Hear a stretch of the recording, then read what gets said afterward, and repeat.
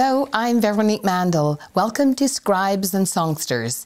In the second half of the show, we're going to meet Sarah Jarvis, who will tell us what to expect at this year's Bookfest Windsor. We'll also hear music from LaSalle songwriter Martha Renault with local guitarist David Light. But first up, let me introduce you to a local writer who has had the unique experience of having a book on the New York Times bestseller list. Elly Blake, welcome to the show. Thanks so much for having me here. Now, I'd like to sort of talk a little bit more about Elly, but since I've only just finished reading this book of yours, let's talk a little bit about it. Frostblood. So how did this sort of come about? Tell us the story. Of that particular book? Mm-hmm. Not Just my one whole first. long writing journey. I'll ask you about that in a minute. Okay. Well, I knew I wanted to write fantasy, but I think I hadn't fixed on an idea yet. And I actually did have a dream where there was a girl with power over fire and a king with an icy heart. So that was like the nucleus of the idea. And when I woke up, I, within seconds, literally knew her name was Ruby, which is very strange. I normally don't dream book ideas at all. But I also had watched Avatar: The Last Airbender, which is an animated series, a few months before that. And it's all about elemental magic with like fire and water. And so I imagine that had something to do with me having that dream. So then the nucleus of that was the dream, but then I sort of spun ideas from there. And the storyline, I know what it is, but for those people who have not yet read your book, what's the storyline?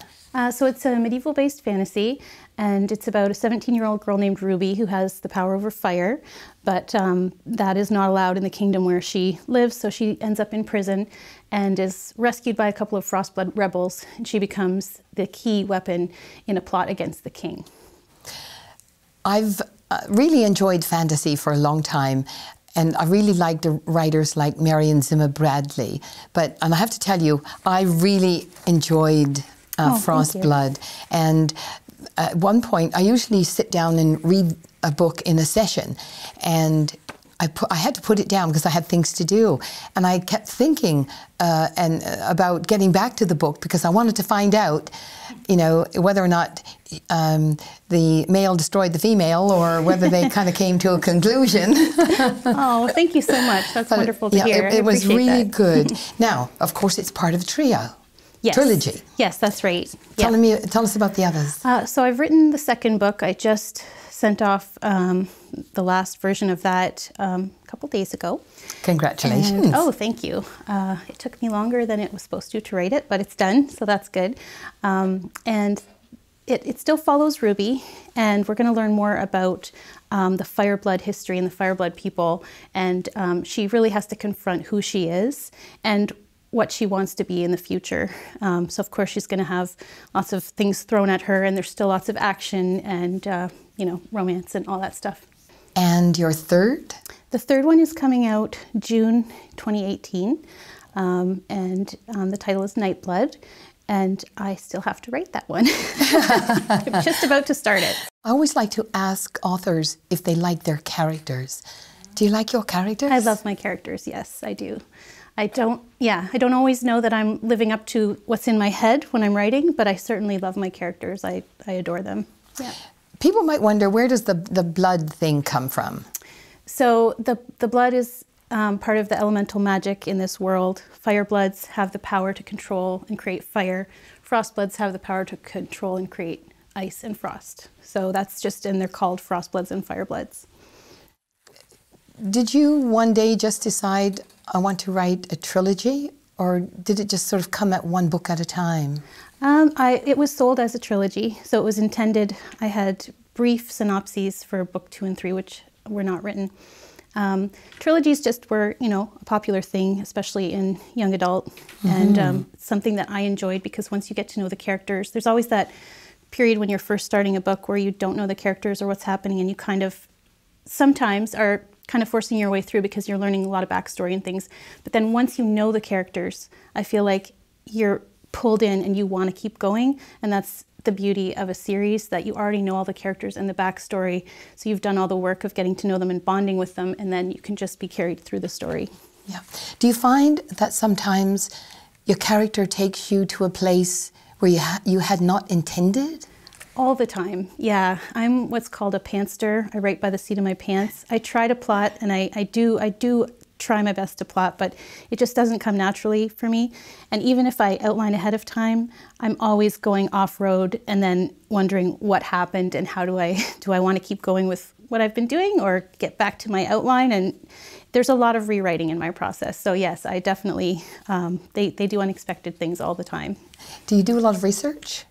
I do research more as I need it. So I have certain things in mind, or I've already read things that sort of inspire a scene. So I know a few things, but since I'm a pantster, I sort of do the research as just when I need to write that scene, then I'll go and do the research ahead of time to put the flavor into it. And do you look at things like what would be the interaction of someone, who had this fire thing going, and the reaction of that fire on ice? I mean, do you sort of do the chemistry sort of thing? Yes, I try. I try to see it visually and, see and hear what the sounds would be and, cover the senses kind of thing, and think about the logic. And I've definitely changed my mind on certain things that I thought didn't work and tried to refine that. And I'm often bouncing ideas off my husband because he has no choice. He lives with me, so he has to listen when I have questions. And so he helps me sort of refine things like that. Now, as I mentioned in my intro, you are on the New York Times bestseller list. Yes, it was on for 4 weeks, which was phenomenal. Pretty phenomenal, yeah. Yes, and it was one of those, it's a kind of a life dream thing, I think, for a lot of people. And it didn't hit the first week. I didn't even know whether to kind of wonder if it would hit the list or not. I didn't, this is all new. This is my debut, and I didn't know what goes into that. But when it didn't hit the list, the first week, the second week, the third week, I kind of figured it was not going to happen. So it hit, I believe, on the 5th week after it was out, which is somewhat unusual. So that was it was a wonderful surprise. Yeah. So how did you find out? My editor, Deirdre Jones with Little Brown, she called me on the phone, and I didn't know the phone call was coming, so I just happened to be, I was cooking dinner. I was stirring a pot of spaghetti, and luckily my 15-year-old son was in the room so that I could say, Nicholas, can you stir this? Because I figured, my editor doesn't just call me out of nowhere. So, so then I, found a quiet spot, and she said, you might want to sit down, and I did, and she told me, and I immediately started crying. And then I found out that it was a conference call with the whole office all listening. So I was, crying openly with the whole Little Brown team there, but they were all wonderful. They were all so happy and excited, and yeah. What does it mean, to sort of get that kind of recognition? Well, it's really a wonderful thing for an author, because I can put that next to my name for the rest of my life. New York Times bestselling author. So it's incredibly gratifying to have that, and I'm extremely grateful. Yeah, just so grateful and excited that happened. When you sit down to write, do you assign a number of hours for yourself, or is it sort of ad hoc or pantology? Right. My husband's always Darren's always trying to get me organized and have me assign hours to write. Just thinking of what he's thinking right now. No, I tend to assign a day, and I know that's a writing day, because I don't know how long it'll take me to get my mind in the zone. And I know, it is a discipline, and the logic is sit down and write, and there's truth to that. But sometimes anxiety can be a big thing, and it really stops your creativity, and you can feel really paralyzed because of anxiety. So I have days where it takes me hours to get past that and get in the zone, and that might not happen till the afternoon. So it's really good for me to have a complete full day to write. And then the productivity, it just sort of depends on how much my mind is cooperating that day. But I'm always trying. I designate the times, and I'm throwing myself at it, but I don't always know how productive that's going to be. Because that paralysis is really scary when you sort of get into the writing and you think, I feel productive today, and you sit down and you're absolutely paralyzed. That's exactly it. Yep, the terror just comes over you and your mind blanks, and then you know, you have all these little techniques to try to get over it, but it depends on the day. So that's how it is for me, not for everyone, but that's, you know, my experience with writing. Well, I hope you have few paralyzing days so you can get the other books finished really soon. Thank you so much. And where can people find your book? At any major retailer. You know, independent bookstores are great. It's great to support, you know, local bookstores, but also Chapters Indigo in the U.S., Barnes & Noble. I mean, all the brick and mortar, all the online retailers. So, yeah. Everywhere. That's right. Thank you so much. It's been such a pleasure to talk to you, and I really look forward to reading your next books. Well, thank you so much. Thanks so much for having me here today. Oh, it's a great pleasure. And now let's meet Martha Renault. Martha is a singer-songwriter who lives in LaSalle. She has so far produced 2 albums, Lifelines, released in 2015, and Time and Tide in 2016. She has been described as a true balladeer who weaves a vibrant tapestry of strong songwriting with a warm delivery that touches the soul. And we're going to let you hear a song from that visit, courtesy of Sun Parlour Coffee House Sessions. Martha is accompanied here by local guitarist David Light. I hope you enjoy it.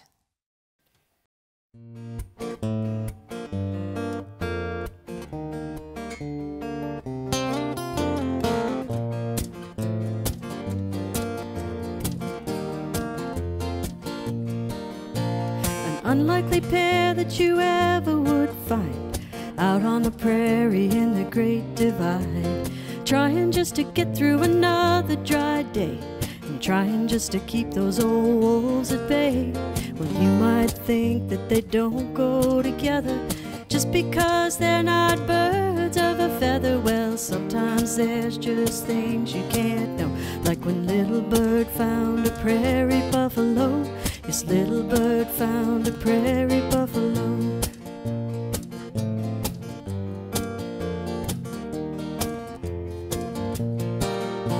Well, little bird had got herself caught in a storm. She was blown off course, now all tattered and torn, grounded by an injured wing and waiting to die. 'Cause there's no hope for a bird that can't fly. And sometimes you might think it's all over, but you don't know what's coming round the corner. No, sometimes help comes in a way you can't know, like when little bird found a prairie buffalo. This little bird found a prairie buffalo. Do do do do do do do do do do do do do do do do. Do do do do do do do do do do do do. Well, Buffalo had tried to find water for days. He was staggering now in the dry brush and sage, shaggy head hanging, he just wanted to cry, till something quite small just caught his eye. Yes, sometimes you might think it's all over, but you don't know what's just around the corner. And sometimes cries, they can be heard, like when Buffalo found a pretty little bird. Yes, Buffalo found a pretty little bird. Well, little bird's healed and she's flying so high. Well, now she's Buffalo's second set of eyes, and he's her warmth at night now that they're together. They go through life no matter what the weather. An unlikely pair that you ever would find out on the prairie in the Great Divide, trying just to get through another dry day and trying just to keep those old wolves at bay. Well, you might think that they don't go together just because they're not birds of a feather. Well, sometimes there's just things you can't know, and sometimes friendships, they just grow, and friends are just friends just because it's so. Like when little bird found a prairie buffalo. Yes, little bird loves her prairie buffalo, and Buffalo found a pretty little bird. Yes, Buffalo loves his pretty little bird. Do do do do do do do do do do do do do do.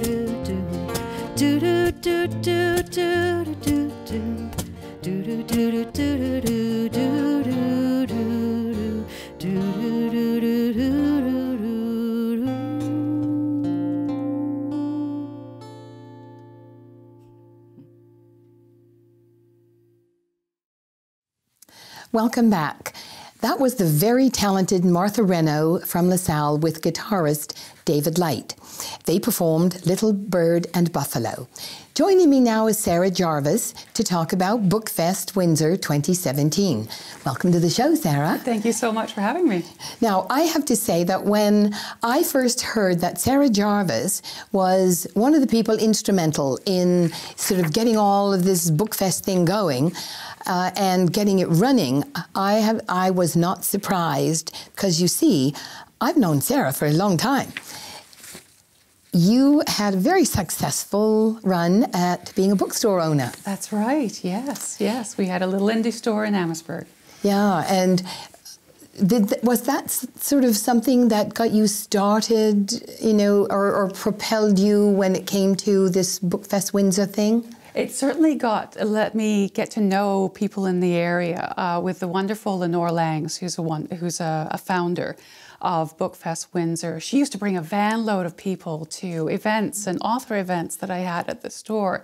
And so we got to know all the local authors through her, and that was very helpful. Dan Wells as well, who is also, who's now with Biblioasis. So another founder, and I had met him. So before that, I was inspired actually by a poetry festival that happened in Scotland when I was living there. And the impact of listening to these professional playwrights and poets, Sorley MacLean and so many more, reading aloud from their work. It was just dynamic, and I was just so excited by that interaction with the audience and with the reading audience as well. It brought the words to life. So now, how did Bookfest actually sort of come to life? I came as, this was a little bit before my time, but it started around 2001, 2002. Before that, Lenore and some friends had been running a program called Ways Goose, which was a gathering of poets, and she would produce a chapbook out of that. And then eventually they became incorporated as Literary Arts Windsor in 2002. And Bookfest became a regular festival, the main festival of Literary Arts Windsor. Well, it's interesting, and in a sense, Cape Breton and Windsor, Ontario, you don't sort of, you know, think in the same sort of cultural genre, but yet you have this great love for this kind of a festival, and you sort of have, you know, both of these communities doing it with volunteers, which is really something. Yeah, as Carl Jurgens has said, you know, Windsor punches above its weight in terms of literature. And I love to quote that because, and it's the same thing with Cape Breton, the culture is there, and we seem to be in our own little island here, and the storytellers here are it's a tremendous groundswell of people who... And, you know, you bring in some really well-known artists, and I'll get you to tell me about some of them in a minute, but I notice that you also incorporate local authors. We try to do that. We try to give people a step up onto the festival circuit. And we do that with authors from all over Canada. But if we find a good fit with an author, a local author, and if we feel that we can give them enough exposure that they don't already have locally, then we do our best to incorporate them. And we have on-site bookseller, which now is Biblioasis, and we support even people who are moderators of sessions. They tend to be local authors as well, or local interviewers or journalists, and we try and support their book sales at the festival as well. So we try and balance a little bit. What I appreciated about sort of being one of those people one year was the opportunity to be on a panel with some sort of really brilliant, established writers across the country. Tell us about some of the writers you've had. Some of the writers we've had have been extraordinary. We've had 2 Booker winners, Man Booker winners, and in one year we had them both at the same time. Actually, we've had 3.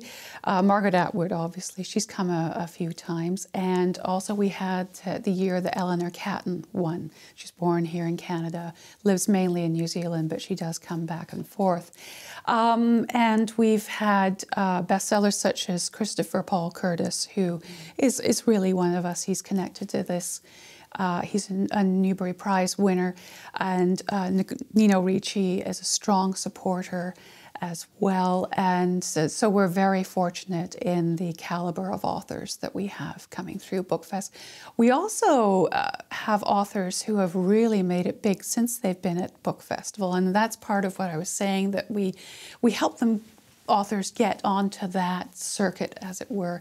And early authors include Louise Penny, Lawrence Hill, who came back a couple of years ago and filled a theatre, and just very generous with his time. So we really like to have that part of helping to nurture authors onto the next step, as well as so we can bring in audiences, bring in well-known authors as well. Having these well-known authors come to BookFest, are you finding that they're spreading the word? Do they sort of, or do they tell you, what they think of BookFest? They do, and it's usually quite fulsome.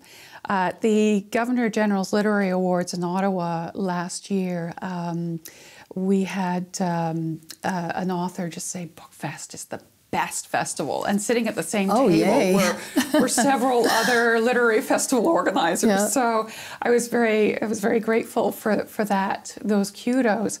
And we get emails back thanking us for our hospitality. People love Windsor.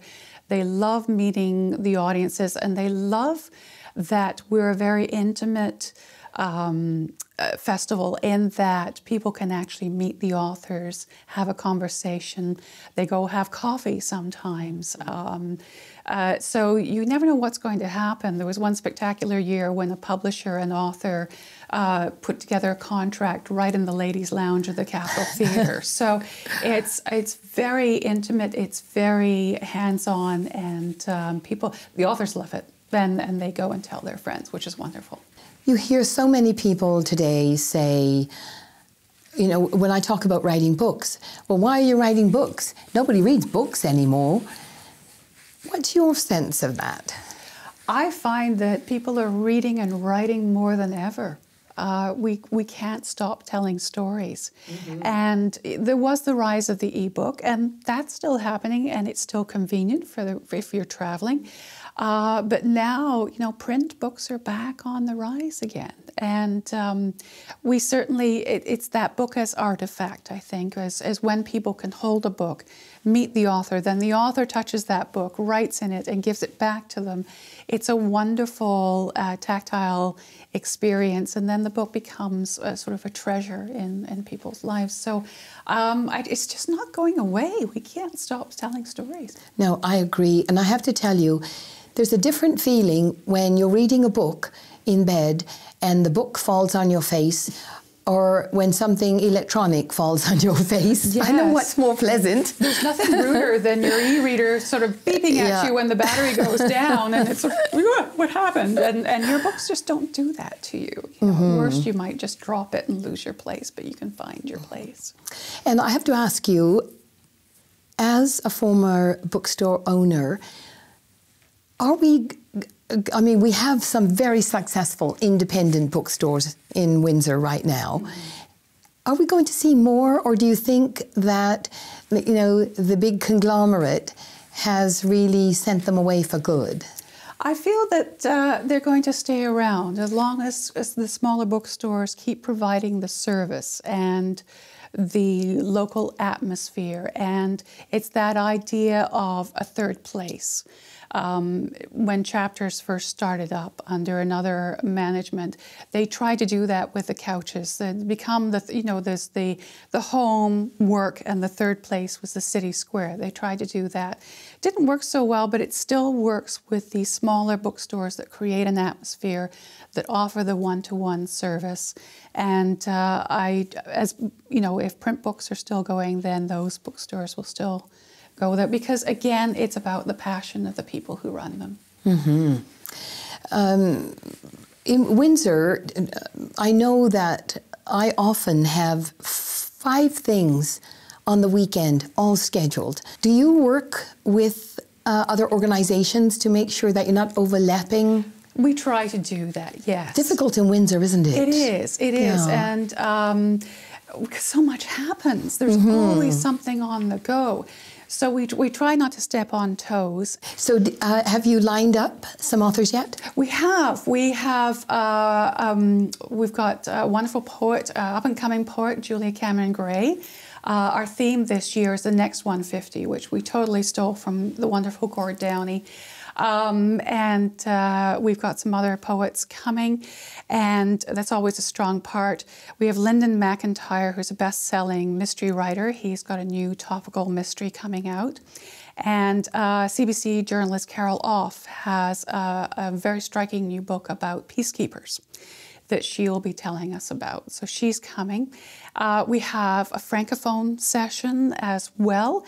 David Boucher and his translator are coming to do a translation both in French and English. And just all kinds of wonderful authors that we've lined up.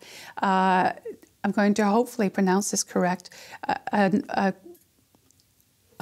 Calgary professor called Niguan Duem, James Sinclair, is coming as a consultant with a book called The Loxleys and Confederation that we're hoping to take through the schools and present in a very dynamic, dramatic way in the schools as part of our Canada 150 celebrations. Well, it starts like the beginning of a very good lineup. It is. Yeah. And the date? The dates, thank you. The dates are October 20th to 22nd this year. Yeah. Fantastic. Well, we'll really look forward to it, and thank you so much for coming in and talking about it and sort of giving us a sense of the history of Bookfest. It's a delight to be here. Thank you so much. My pleasure. Well, that's it for another show. Join me again on Scribes and Songsters when I'll introduce you to more of the very talented writers and songsters in Windsor and Essex County. I'm Veronique Mandel. Thanks for watching. And friends are just friends just because it's so. Like when little bird found a prairie buffalo. Yes, little bird loves her prairie buffalo. And buffalo found a pretty little bird. Yes, buffalo loves his pretty little bird. Do do do do do do do.